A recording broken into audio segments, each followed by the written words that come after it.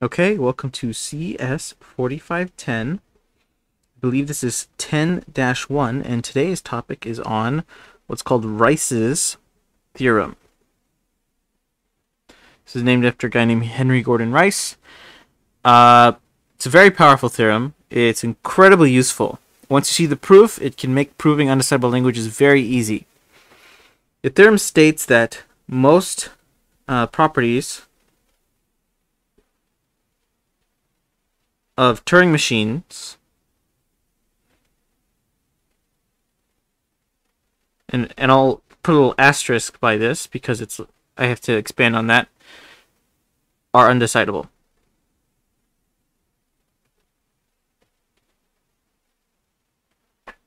So first off, what is a property? A property is something that you have a natural understanding of as a property of something. It's like in a game, a sword can have a certain poison damage or something, right? That's like a property of the sword. A property is a partition of the recognizable languages.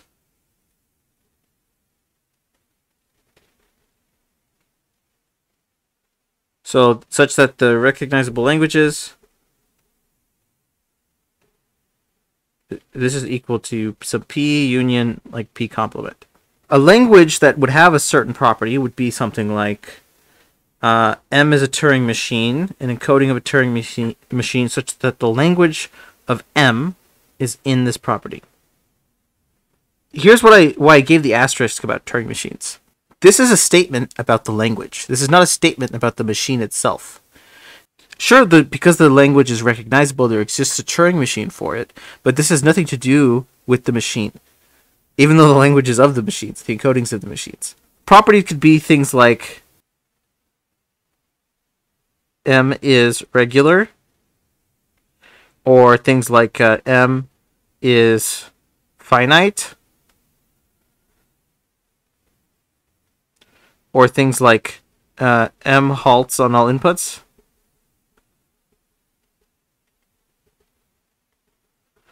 Or these kinds of things, right? What they can't be is things like M has 17 states.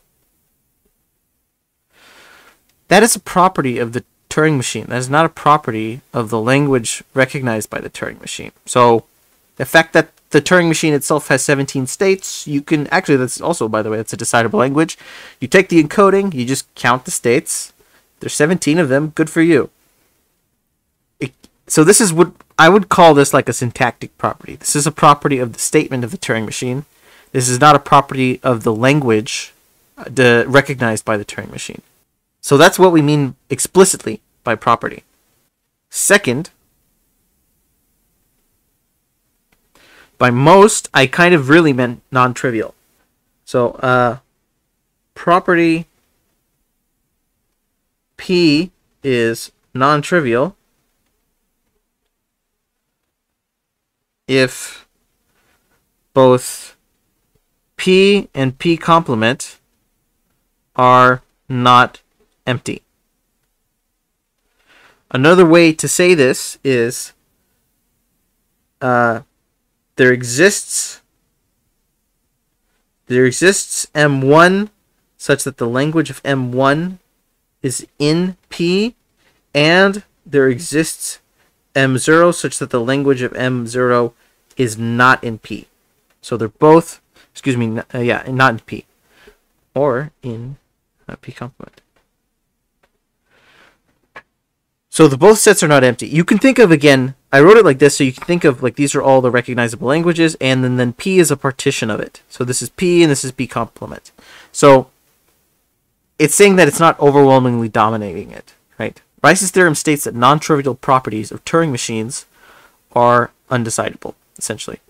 So let's go ahead and just give the proof, and then I'll give some applications of the proof. And what we're going to do is, you should sort of instinctively by now be begging to reduce to ATM.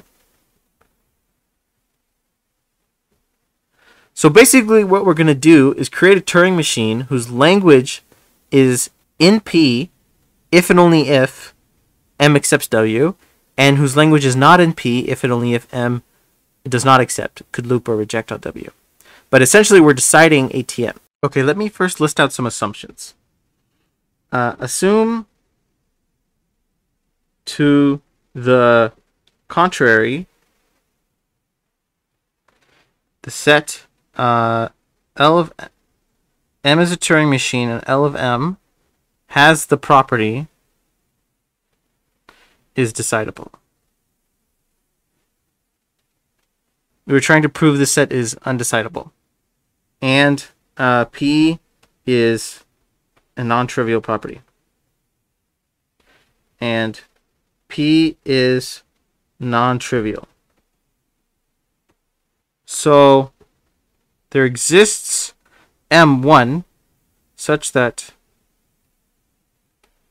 the language of M1 is in P.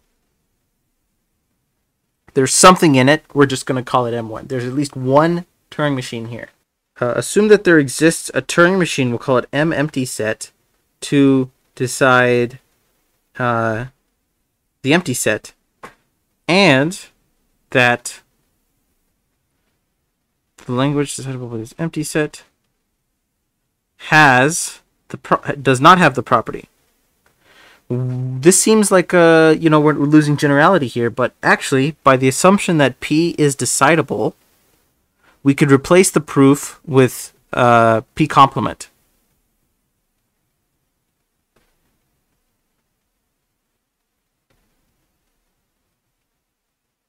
We would have to get a different M1, but this is possible. The decidable languages are closed under complement, so if a language is decidable, then so is its complement. So we can do this here. This is fine. Now I'm going to define a certain fancy Turing machine. Define, we'll call it M prime, and it's going to take on input X. It's going to be hard-coded from some M, some W, and M1. First step is we're going to run M on W. If M on W accepts, then we're going to just sort of, if M on W accepts, we're going to simulate M1 on X. So we're going to say run M1 on X. If M1 on X, so this is their Turing machine with the property, don't forget, accepts, we accept.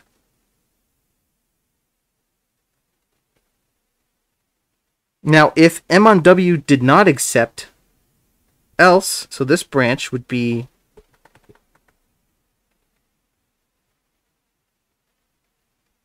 it either rejects or it loops.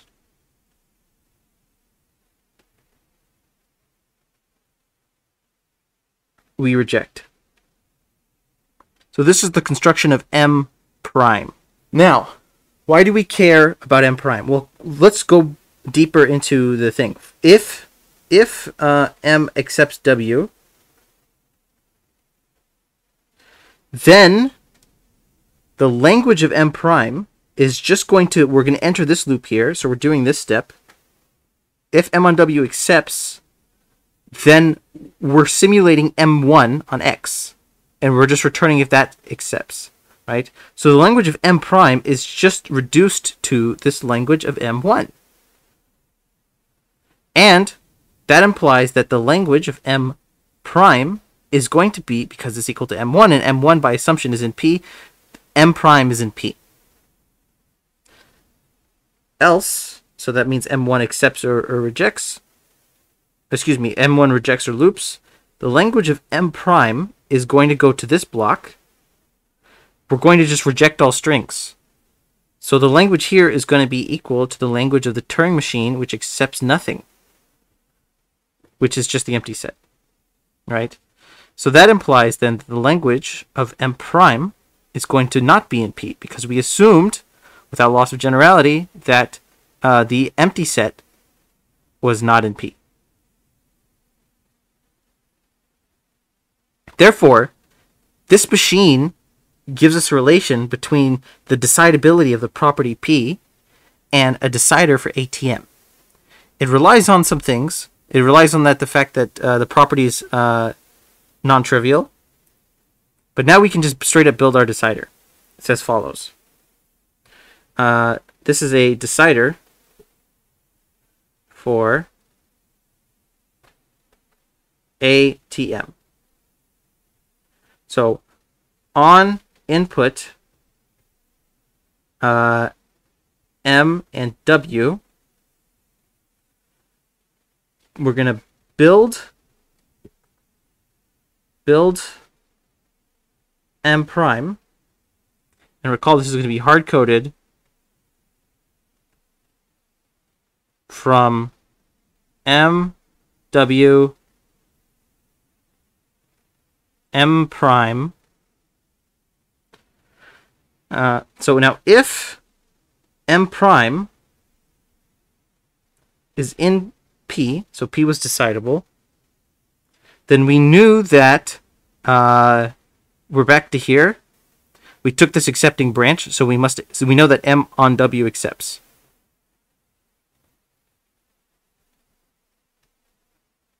Else, so this is saying that, you know, M prime is not in P. We reject. So this is a decider. First of all, we're assuming to the contrary that P is decidable. So this can run, both of these can run and halt correctly. Building M runs in finite time, so this whole thing runs in finite time. So this is clearly a decider for ATM, which we know to be undecidable. Therefore, by reduction, P is undecidable.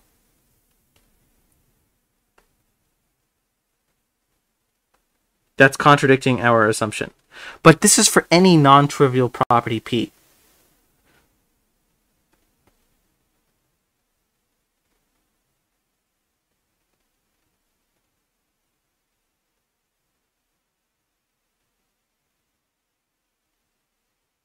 Okay, that's it. That's the proof of Rice's theorem. It's a very beautiful theorem. Okay, let's do a couple examples. They're actually very easy. Consider the set of Turing machine encodings such that the machine is regular. Oop, not the machine. The language of the machine is regular.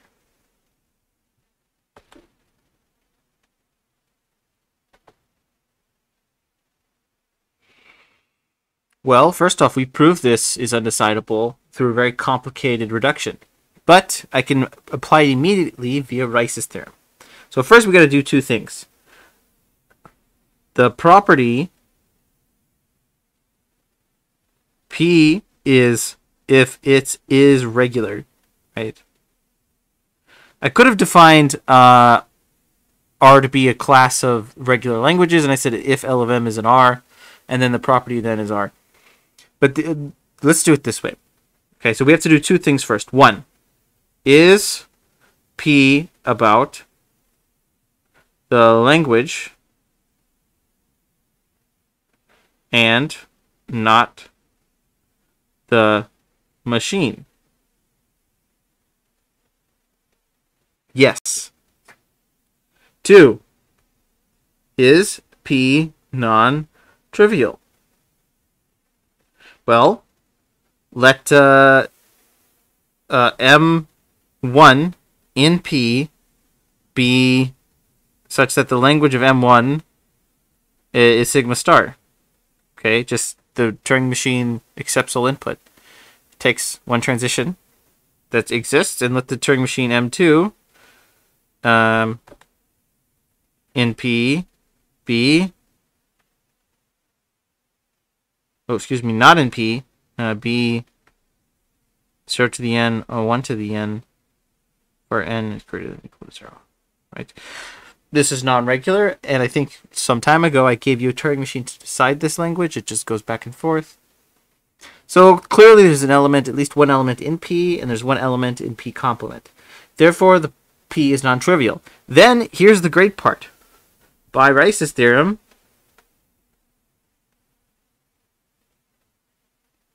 we'll call this L. L is undecidable.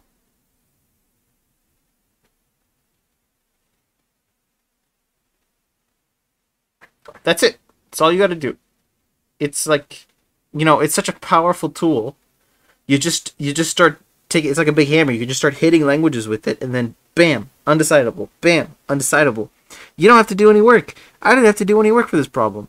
Can you imagine how complicated the reduction is? Given that it's a powerful tool, it's also a very dangerous tool.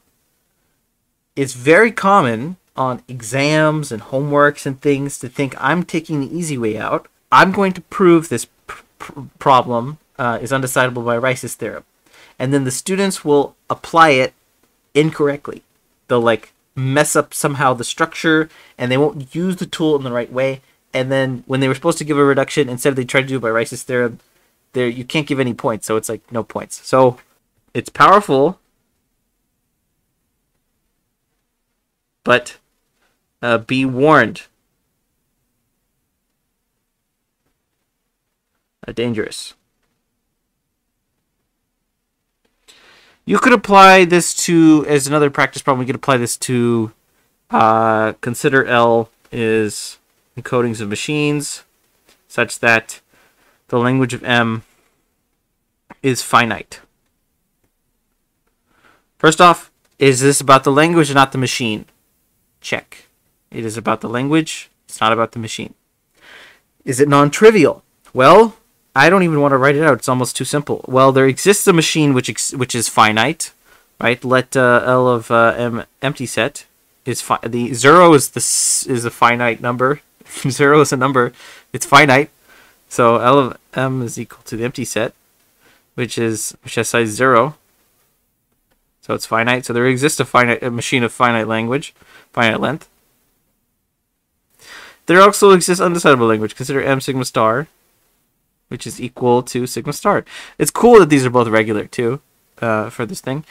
Then by Rice's theorem,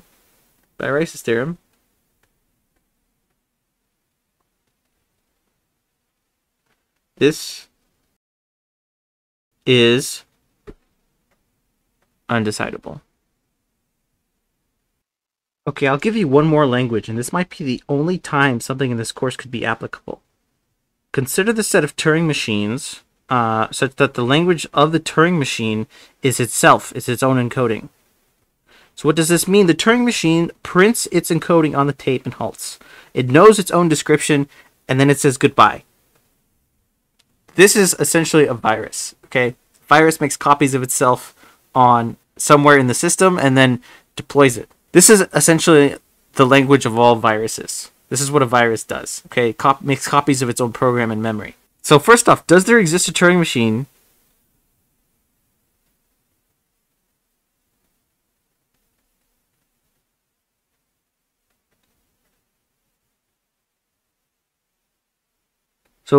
does there exist a Turing machine to print its own encoding?